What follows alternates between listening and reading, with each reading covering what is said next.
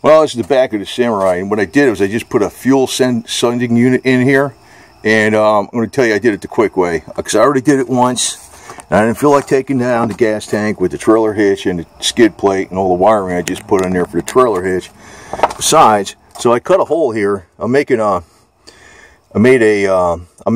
bracket basically that's going to bolt over here after this is done, and I want to give you the measurements. You see this thing here, the fender, right? The inner fender. You got one high hump. The second high hump, you come in about just in the inside of that second high hump. And you got 1, 2, and then you see there's 2 high humps right here, right? So the second high hump, and you cut basically, I was measuring it from the outside. It was kind of hard to tell. Could have done it a little bit better. So that's about a 7-inch hole. And from here, let's say well, you could see the measurement, right? You could go a little further this way, but it's far enough. Like about 7 inches from where you can see that lip in the gasket right there. That's where it is, and then it's about 7 inches by 7 inches. And from here, the hole is about 6 3/4 inches from this. Actually 6 1/2, 6 3/4 inches from the inner fender. So I didn't cut all the way through on this. Kind of cut it a little bit there, just so I can bend it up. And I put some Gorilla Tape around here. It's a lot easier because these things can screw up on you anyway. You can corrode it. I was having a hard time even with these nuts, these screws. They were corroded. And I was cleaning them and cleaning them and cleaning them. I was cleaning them with the Dremel tool. I was spraying them with WD-40 rust release penetrant. And I was checking the ground, because I have the ground for the trailer hitch to this, to make sure the gauge was reading right, and I filled up the gas tank. So now, without the ground wire on there, and just the ground from the screws, because the ground is from the screws from the top of the, what do you call it? So I filled it up to the very top. You can see that, you can see it right there. It's full, like it should be. So it works. Turn it off. The gauge should go down, down, down. It's dropping. You can see a little bit there. So it works. It's reading correctly. What I need to do probably is get some new screws for the top of that thing, because, I mean, I got it working right, but just, it's just one screw is actually really making a full contact, which is that one. Put a washer there, and I was trying it, it still wasn't doing it. So if I got some brand new screws on there, put the rust release, that stuff, it would make good contact, and put some rust preventative over it so that doesn't screw up. But it's probably good to have that access hole. What I'm going to make is a piece of metal going over this that overlaps that with some what do you call those, the blind riv nuts that'll hold it in. So anytime I want to take this out, I can just unscrew the riv nuts, because it won't push through. It'll have like a lip going over that, and I can just flap it up and do that. And I can put a little RTV on there so make sure it's weather sealed. So if I ever have to access that again, I can do it. What happened with that thing? See, this is the old one. This was replaced. There was nothing really wrong with it until this one problem happened. I had the muffler was leaking. I didn't really think it was a problem. I just said, well, it's a little bit noisy, to hell with it.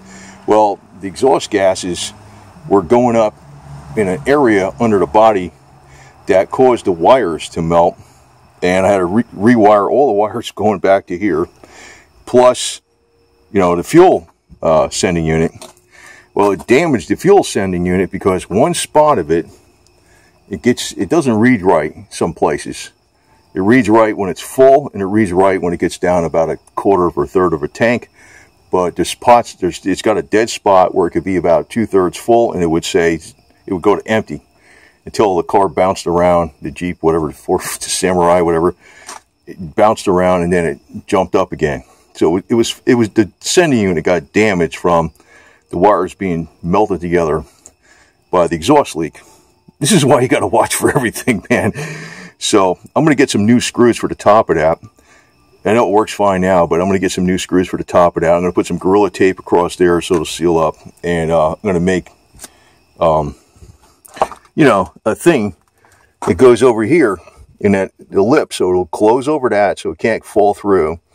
And then it'll have a few riv nuts with the, you know, the Phillips head that I can use to, you know, secure it down. And then anytime I want to open it up, now I'll use a RTV as a gasket cement, so make sure it's freaking all waterproof and stuff. But this is actually an easier way to do this because there really should have been an access hole here for this anyway. But, you know, it's not that hard to drop the tank. But if you have the trailer hitch and the skid plate, it does become a pain in the butt. Now, I'm glad I did it this way because I realized I didn't have the little screws with me. And it got it to work, but I want to replace those screws. So if I didn't do it this way, I'd have to drop the gas tank again to replace the screws. I ain't doing that. So this is the fast and easy way. Gave you the measurements, okay? So if you want to do it, oh, when you're cutting through that steel, remember, there are hoses underneath there. Do not cut too far down. Make sure your cutoff wheel is only going just enough to cut through the metal. As a matter of fact, don't do the whole thing with the cutoff wheel. I finished it up with the Dremel because I was trying to make sure I didn't cut any hoses or anything like that. So, worked out pretty good, but I was having a hard time to get the ground to work exactly right. What you got to do to make sure your gauge is reading correct is run a manual ground from the body of, like, this part here. This part here. That's your power wire. Here's your ground. So if these screws are corroding, it's not going to get a good ground. So if you want to check it, you want to run a manual ground, because I have the ground for the trailer hitch there, to that, and then see if your gas gauge reads higher. Then you know this thing isn't grounded perfect and you're not going to have an accurate reading on your gas gauge. I finally got that right. If you're messing around with some washers and stuff, but I'm going to replace those little screws. They do not give you the little screws with this thing. I don't know why, but cheap. I mean, freaking, it's going to cost me probably $1 for the screws and $5 for shipping. Maybe not, but you know, that's usually what, maybe not. But I should replace them because it could give me a hard time. Yeah, it works fine. It'll take a little while to get up there, but yeah. Oh yeah, that's got good ground. That's got a good ground. And a better ground than I had last time too. That's good. That's good. So that is correct. Yeah. Onward and forward. Doing a lot of different things here. So we're going to be working on a, I've been delaying on working on a Canon, but we're going to be doing that here pretty soon. We're going to be doing that. I got it painted all green and stuff. Olive drab. It's not a work of art, but it'll be functional. Hopefully I get going on this tomorrow, because I was waiting to do that Suzuki thing, and got to change one little bulb in the interior. Oh, here's my little cat. This one should be, this is feather, I think. No, wait a minute, feather's inside. This is onyx. His tails are straighter. You see, these guys are freaking, he was sneezing, so he's doing fine now. These guys are okay, man. I was out here checking my trailer with that El Camino. Make sure all the lights work, the wiring in the I wired up that El Camino, those wires in the back with the splice connectors back in 1995. And they have not corroded in all this time, and a lot of times the back end of that's been out there getting wet. Reason being is because I used, what do you call it, weather strip adhesive over the quick connectors to totally seal them in. The butt connectors and the splice connectors, the weather strip adhesive, or you can use shoe glue or something like that. And a lot of people, then those cheap ass connectors last forever because they're totally sealed in with weather strip adhesive. There's no way that corrosion can get on the wire. I should freaking put that in a separate video, but YouTube don't pay me nothing anyway, so pay attention to what I say in these videos, because sometimes I just happen to throw in some other hints that a lot of people don't know. In other words, if you have like the butt connector and you clip them together, and there's always a spot where the water can get in there and eventually corrode the copper wire, you seal them up with weather strip adhesive or shoe glue. Same thing with the ones that are splice connectors. Seal them up with the shoe glue or the weather strip adhesive. Those things have been in there for 25 freaking years. Plug in a trailer, it works fine.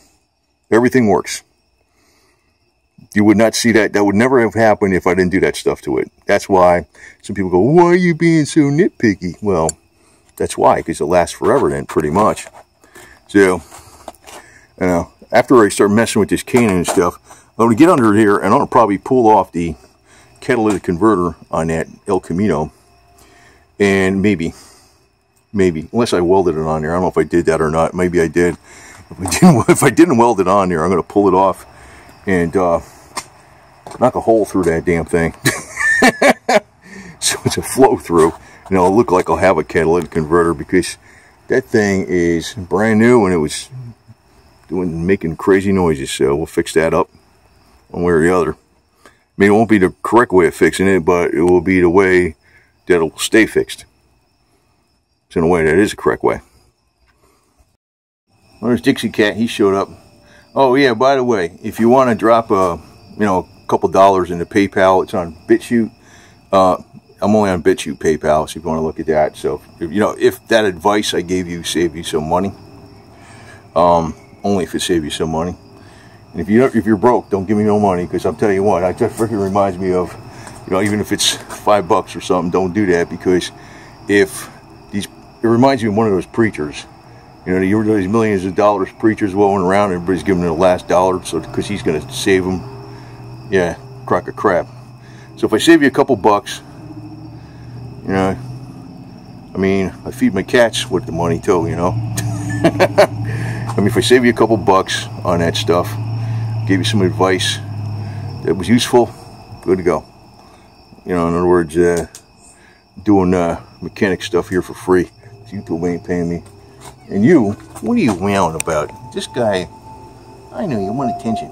Anyway, time to go to the gym. Over and out.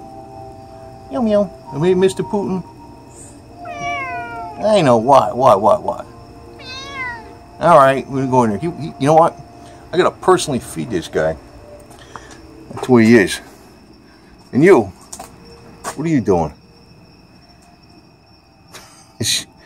Glad you're okay, little snooks. Boots was okay too, so we're all okay for now. If something goes wrong. Anyway, over and out. Said there's Boots. He just showed up too, so all accounted for.